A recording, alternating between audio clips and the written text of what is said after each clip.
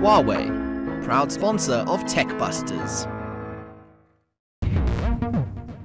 Well, let's move on to our review this week. I have with me here the Huawei Ascend Mate 7 that I've been playing with this week, and what an impressive device it is. Now, firstly, I must tell you that aside the build quality, it's an all-metal device.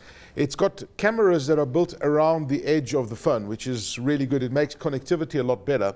The screen is HD. It's got all the latest gizmos, bells and whistles, quad HD display, 13 megapixel camera. But have a look at this. It's a 6-inch device, and look at where the bezel, look how far out the bezel goes. So you've got a lot more screen space to play with just because they've taken the bezel right up against the edge, which is really amazing. The build quality is very well designed. Yeah, it is, and it feels solid in your hand. It's got a fingerprint reader at the back. Okay. Like that. The menu is quite easy. I'm quite impressed with the camera as well. It shoots great photographs under low light conditions. Selfies. Selfies as well, which are very be important honest, to me. big boy. I've taken lots of selfies with this. It's important, you know. But I must say, overall, from a phablet, it's a fantastic looking phablet. So it's a really great looking device.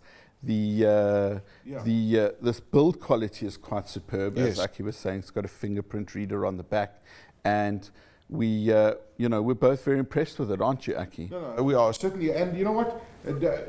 Don't even move from there, because we're going to be giving one of these devices away very soon on the show, and we'll give you away. We'll let you know how we'll give it away. So one of these devices we're going to be giving away very, very shortly. So stay tuned.